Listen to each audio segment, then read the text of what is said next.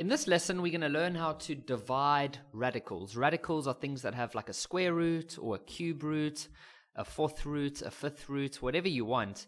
Whenever you have that symbol, it's called a radical. And in this lesson, we're going to learn how to divide them.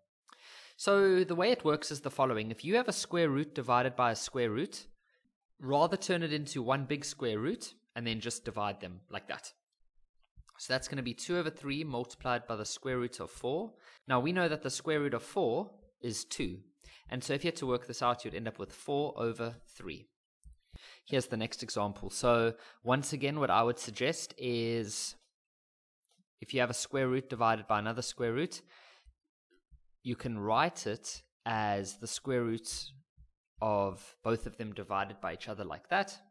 Now, if you had to type that on the calculator, or if you had to simplify, the number 3 could go into the top number 2 times, and it could go into this number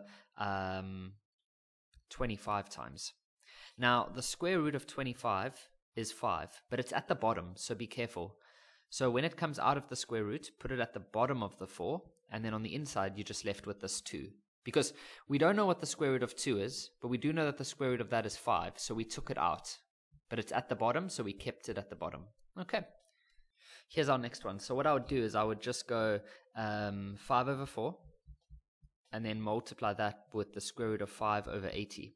Now this can be simplified. The number 5 can go into itself once, and the number 5 can go into 80 16 times. Now the square root of the square root of 1 is 1, and the square root of 16 is 4. So we could write this as 5 over 4 multiplied by 1 over 4. And so top times top, bottom times bottom, that's your answer. Here's the next one. So I would keep the 3 at the bottom. You could think of it as 1 over 3 if you wanted to, because there's a 1 there. And then you multiply that by the square root of 6 over 8. Now that can simplify to, the number 2 can fit into this number 3 times. And the number 2 can fit into there 4 times. The square root of 4, which is this one, is 2. So we can let that come out into the front, but because it's at the bottom, it'll stay at the bottom. And then on the square root, it would just still be left with that 3. And so if you had to simplify that, that'll be 1 over 6 square root 3.